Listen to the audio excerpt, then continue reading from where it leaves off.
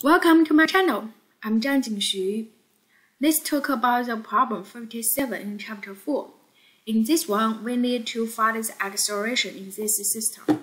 So in this system, we can see we have object A, B, and C.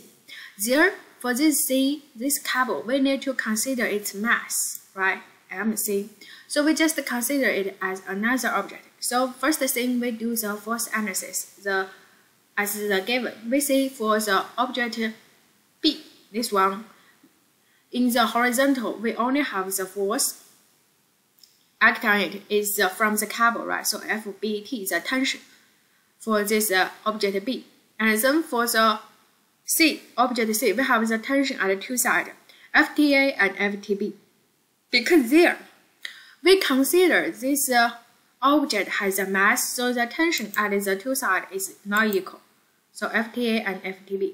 And then we look at object A, we have the force acted on by the person. So this is FP. And also the force by the cable, so FAT. And in this one, we can write Newton's second law.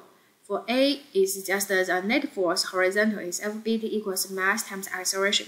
Second one is the FTA minus FTB equals the mass times acceleration. The third one, FTB minus FTA equals mass times acceleration.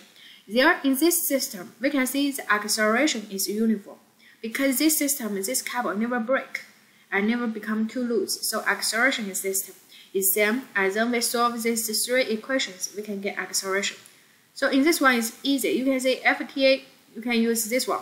Because FTA equals FP minus mass MA times A. So this term, right?